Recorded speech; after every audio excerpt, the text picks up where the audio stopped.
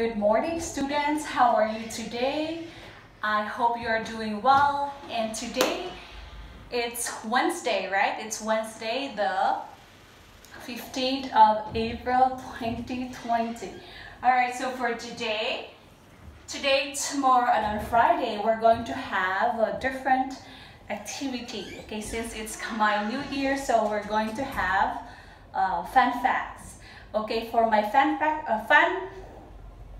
facts, number one is we're going to talk about Khmer New Year. I know you all knew that already, but since I lived here in Cambodia last 2013 until 2016, and I met my partner here and I have my son here. So for me, Cambodia is my home. So I just came back from the Philippines last year. So yeah, so I'm interested to know also more about Cambodia, Cambodia's culture. Okay, so for today, our aim for today is that we are going to know what are the things happened or activities that people do or Cambodians do for Khmer New Year.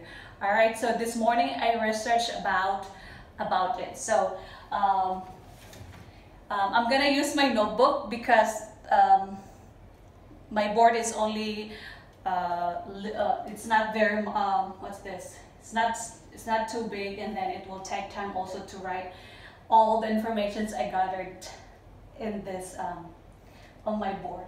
Okay, so before I start, I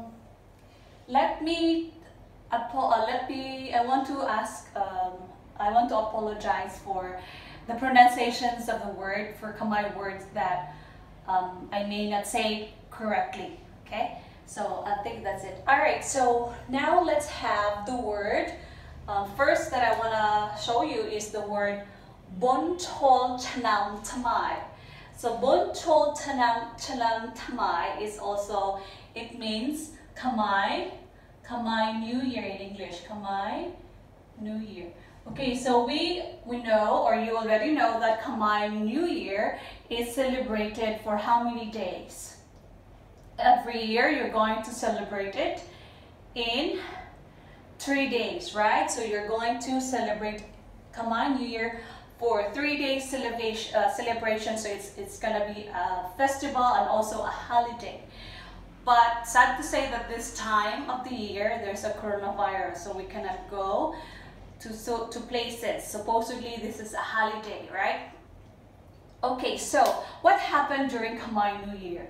So Khmer New Year, so most of the Cambodian people are there's still a lot of people who are farmers, right? You know, farmers, the ones who plant vegetables, fruits, rice, corn, and stuff like that. So Khmer New Year, it marks the end of harvest season. So Khmer New Year also, it means the end of harvest season, meaning it's the time where the farmers harvested their crops. It could be rice, it could be corn, it could be vegetables, and this is the time to relax since the harvest season is finished. So it's the time for the farmers to relax, to have fun, to be with their family, and like that. So based on my research, there are 3 famous or games that Khmer people used to play. So the first one is Bas and Kun. Did I say right? Bas and Kun. It means, in English, it means seed throwing. So before, when I was here, I've experienced like there is a pot and then they put something in it and then they will blindfold you. I don't know if it's the seed throwing. They will blindfold you and then you have a stick and you just like, someone will tell you like, oh, go to the left, go to the right, stay in the center, and then you're going to smash the pot that has, what's this, like sand on it, I think. And then another one is Tao Chong. I don't know if that's the correct how to say it. Tao Chong. It means twisted scarf throwing. So it's about a scarf.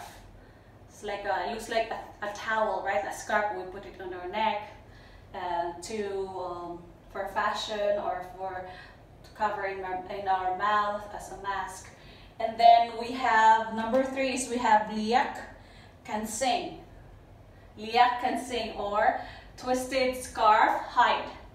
So those are the English term for those Khmer games. So as I've said, Khmer New Year is celebrated for 3 days, not 3 months, not 3 years. But the Khmer New Year, sometimes people will celebrate a week, but usually it's only 3 days. So today I'm gonna show you or remind you about what are the things that people do, or Cambodian people or Cambodians do during this time. So okay, before we start, so Maha Sankran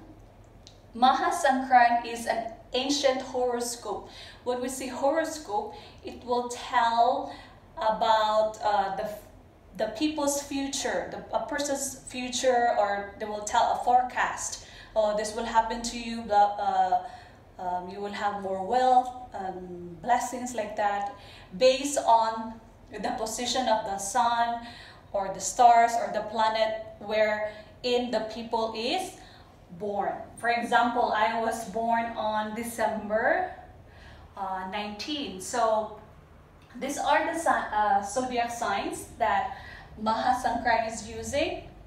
It's like to foretell about your future, to tell about your future. So this one is any order. So later on, I'm going to show you also like what are the dates, your birthdays, that goes in this sign. So your signs also will differ depending on the year, especially if you are in the end of a certain caste. A caste is like, for example, Aries is from, just for example, Aries is from January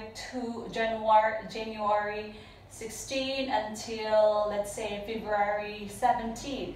But next year, because there's a change of days, you know, leap year and stuff like that, so they will change. So let's say, for example, next year, Aries will be from January 15 until February, something like that. So there's a change of a day.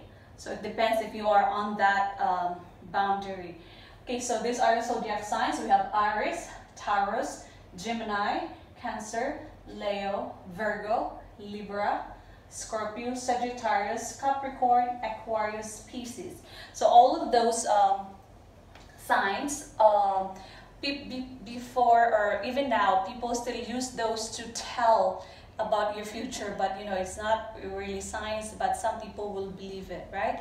Okay, so much with the zodiac signs. So we will talk about what are the activities or things that people do during the 3-day celebration of Khmer New Year. So first, let's go and discuss about Maha Sankran. So we know already that Maha Sankran also is used as an ancient horoscope, right? And then sometimes, like before 2014, the Khmer New Year started at 14th instead of 13th. So the days also differ depending on this Maha Sankran. Okay, so now let's look what is meant by Maha.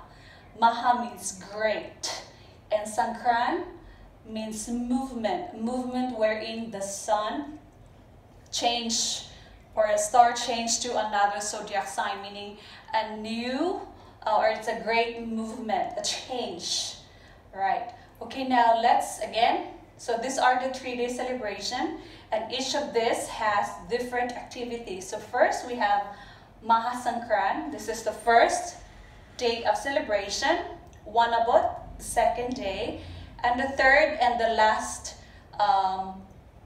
celebration is the Leong Sak. And under Leong Sak we have Pitisrang, which is a very, I think for Khmer people, this is also a very important part of the festival or the Khmer New Year. Okay, so let me read my notes. Like I said earlier that there's no more space. So in the first day, which is the Mahasankran, this is where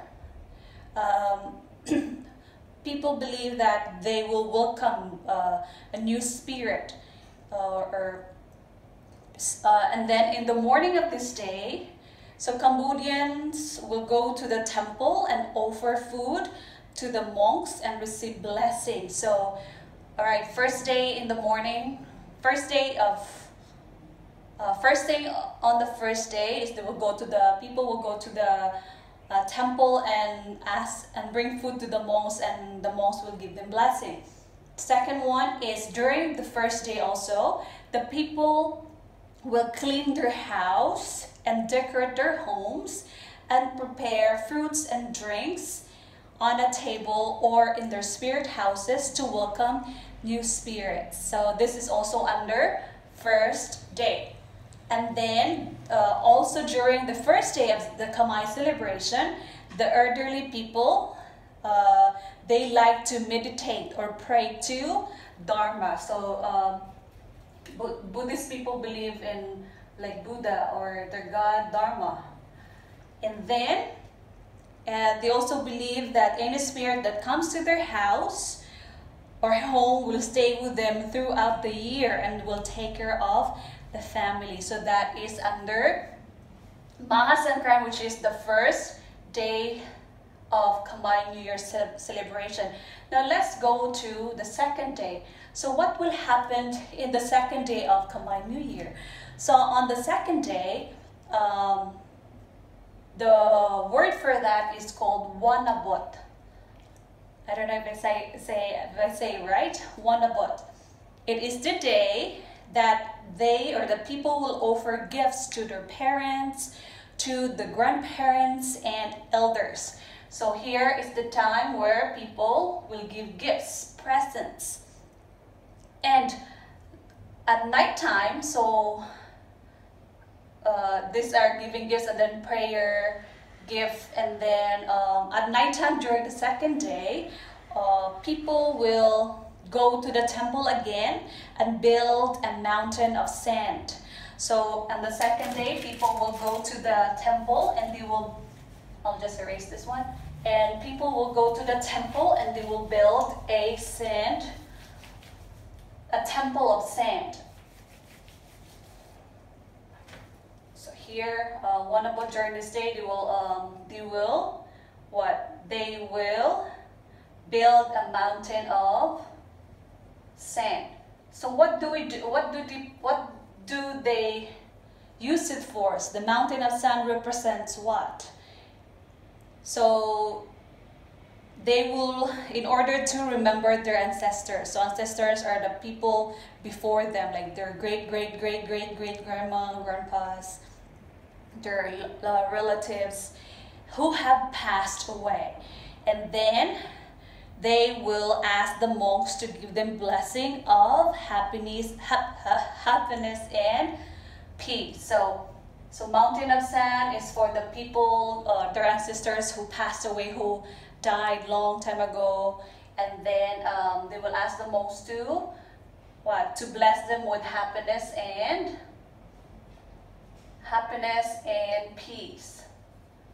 All right. Okay. So on the third day is called Leong Sak. Leong Sak is the first day. So this is the actual first day of Khmer New Year, meaning the first day of the Khmer New Year.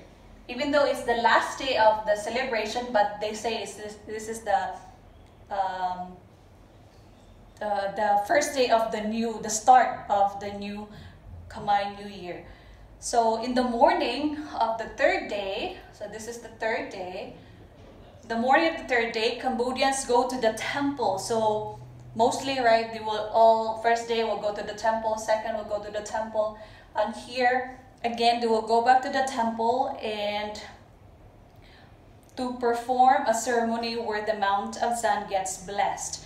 So the day before that, on the second day, they will go to the temple, give gifts to their parents, loved ones, and then they will go to the temple and make a mountain of sand, right? And on the third day, they will still go back and have that mountain of sand be blessed. And then after that, this is the last ceremony of the third day, which is, I think, is for me very important. So the last ceremony is called Pitisrang. Pitisrang prayer. Pitisrang, one more here. Pitisrang prayer. So Pitisrang prayer, the purpose of this ceremony is to honor and to give a special cleansing to the Buddha statues, the monks, elders, grandparents, and parents. During this ceremony, the participants or the people who attended the celebration will apologize or will ask forgiveness for any mistakes or wrongdoings they have made during the last year. So during this time, during the last ceremony of the third day, with this the Pitisrang prayer, is where they ask apologize or ask forgiveness, right, of the mistakes they have made for the previous years, or the things they have done. All right, so again, those are the things that I have researched today. I hope you you feel comfortable that I was doing this, and also I hope that you will be glad that I'm doing this just for you to be more to refresh your memories about Khmer New Year, especially for this coronavirus lockdown. Thank you very much and have a wonderful day, and please answer the questions regarding this. Goodbye and thank you.